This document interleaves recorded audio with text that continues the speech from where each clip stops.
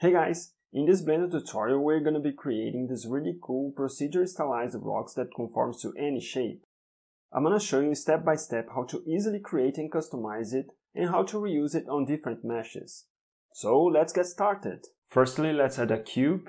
So press Shift A, go to Mesh and Cube. Okay, so let me just come here first and enable Cavity so we can see the edges and the cavities a little better. Let me adjust these two values here as well. Alright. Now I'm going to come here to the modifier properties and I'm going to bring in a new modifier. The first modifier will be a remesh modifier. And the remesh modifier will add more faces to our mesh. Okay, so let me come here and change the wireframe so we can see what the modifier is doing.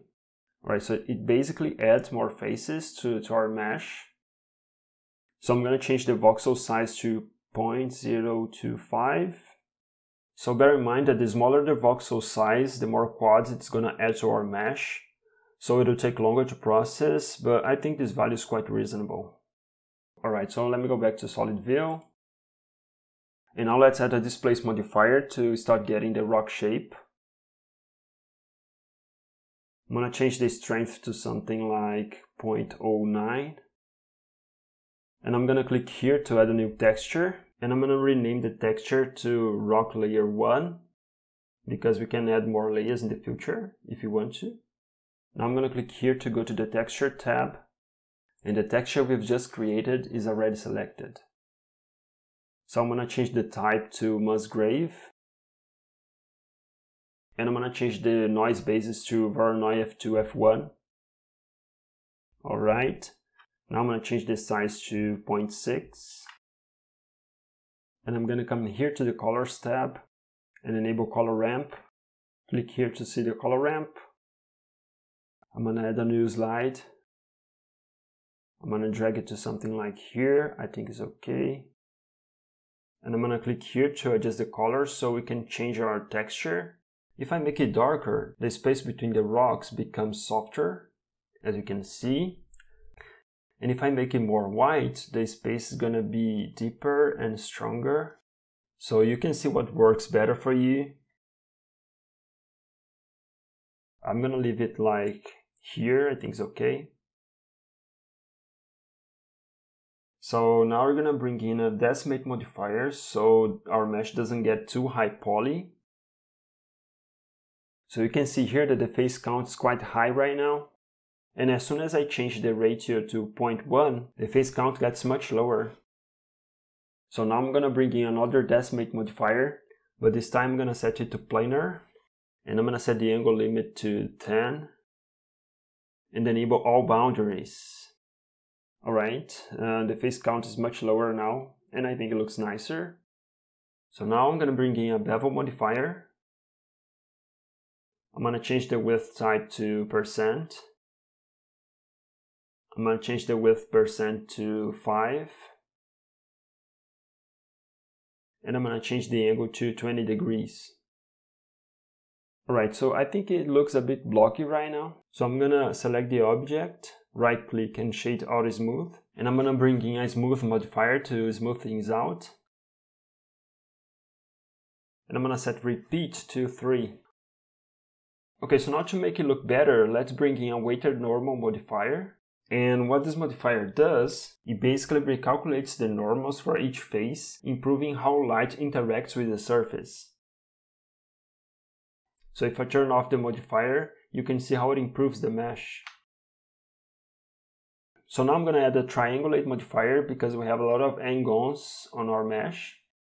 Let me turn off the Triangulate modifier for just a second so you can see what I'm talking about. Right, so as you can see we have a lot of angles. So you don't want these angles if you're going to export this object to other software like ZBrush or Maya, for example. So that's why we're going to use the Triangulate modifier. And we need to enable Keep Normals. So it looks good, but I think we can make it look better. So I'm going to add another Displace modifier to add more details to it. So what I'm going to do, I'm going to click here and duplicate this modifier. I'm going to unlink this texture because we're going to create a new one. Alright, so click New. And I'm going to rename it to Rock Layer 2. Click here again to go to the Texture tab. Alright, so we already have the Musgrave selected. So I'm going to adjust the size to 0.4. And I'm going to go back here and change the strength to 0.02. And now, as you can see, we added more details to our rocks. So here's without the new Displace. And this is the result with it. You don't need to use the second Displace if you don't want to, it's totally up to you. But I like it better with more details. Okay, so now I think these edges here are a bit sharp. So what I'm going to do, I'm going to add a Bevel modifier. And I'm going to place it right here on the top to be the first modifier. And I'm going to change the segments to 2. Alright, I think it looks way better. Alright, so let me just go to edit mode and extrude some faces. So you can see that it conforms to any shape.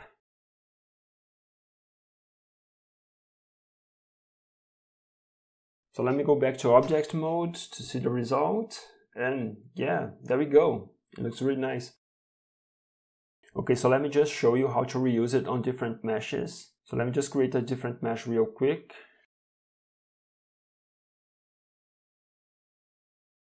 Alright. Okay, so now you have to select this new object. Hold Shift and select the rocks. Press Ctrl L and copy modifiers. Okay, so now you have to apply the scale. Alright, and the last thing, right click and shade out smooth. And there we go. Alright, that's it. If you enjoyed this video, just click the like button and hit subscribe to help this content reach more people. Thanks for watching and see you in the next video.